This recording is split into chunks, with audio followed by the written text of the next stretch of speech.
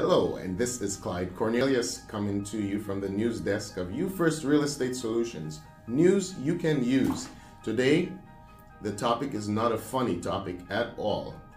The National Public Data reports that the personal information and data of millions and millions of Americans and other users have been broken into and the data stolen, okay?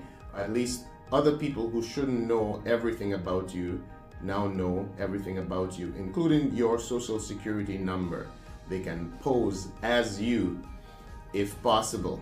What can you do about it?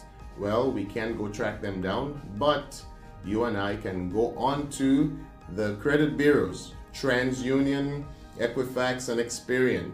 Create accounts on there and freeze your credit. Also, you can call them. They'll verify your identity and freeze your credit.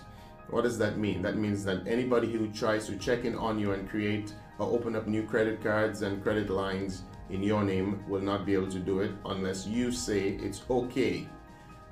Incidentally, if you are in the process of applying for a mortgage or a loan that's legitimate and it's you, you want to make sure that they have successfully pulled the credit that they need from you before you freeze it. Also, you can just unfreeze it, let them pull the credit, and then freeze it back. All right? That's the news you can use today. Have a great day. Take your stuff seriously because obviously the hackers are taking your stuff seriously.